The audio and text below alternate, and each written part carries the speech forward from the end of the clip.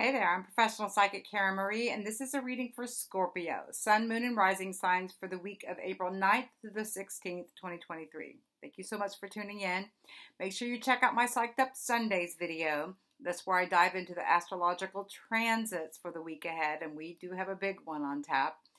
I've got the link below this video. I'll also put it as a prompt on the end screen of this video.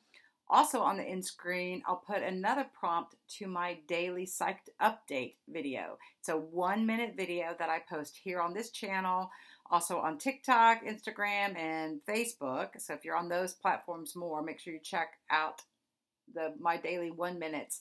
I talk about the important transits for that day, and I draw one tarot card. So I've got 3 cards for you here, Scorpio.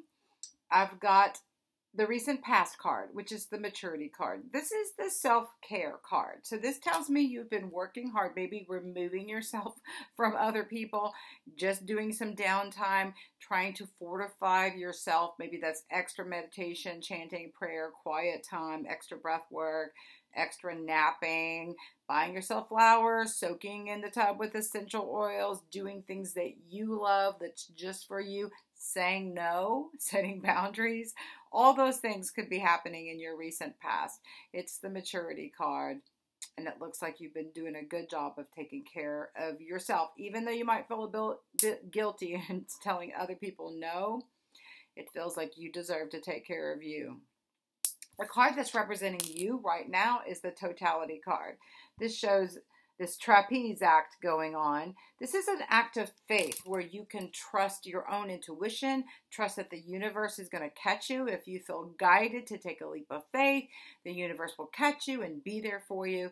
So that is representing your life right now. You may be in the middle of a leap of faith right now. You've got people around you supporting you, encouraging you is what it feels like. The card for the week ahead is the playfulness card.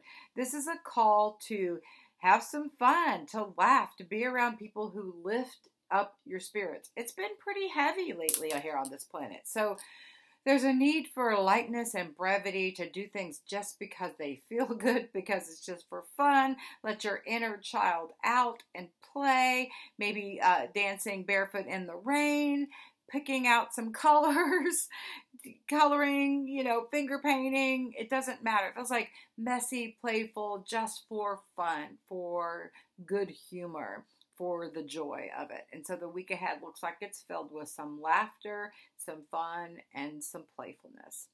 Have a great week, Scorpio. Peace.